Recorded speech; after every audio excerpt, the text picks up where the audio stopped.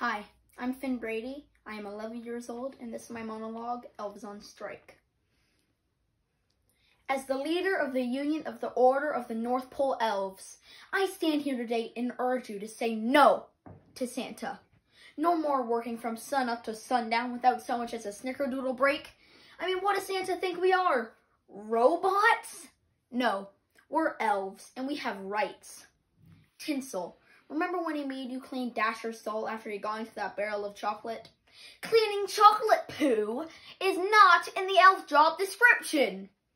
And Snazzy, remember when he ordered you to let Mrs. Claus use you as a mannequin for the little girl's dresses she was making?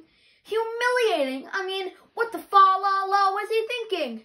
He also makes us wear these ridiculous Pinocchio outfits and sing while we work, while he sits on his big fat butt watching the Weather Channel. And on Christmas Day, he takes all of the credit. Ooh, Mom, Santa came. Ooh, look what Santa got me. How did he know I wanted this? Listen up, children of the world. Santa is not the one who made your train sets, or your dolly houses, or your walkie-talkies. It was us, the elves of the Order of the North Pole. We did it all. Santa is just a lazy guy with a wiggly belly who basically works one day a year. Nothing but a glorified delivery man, if you ask me. Wait, what's that? Santa is where?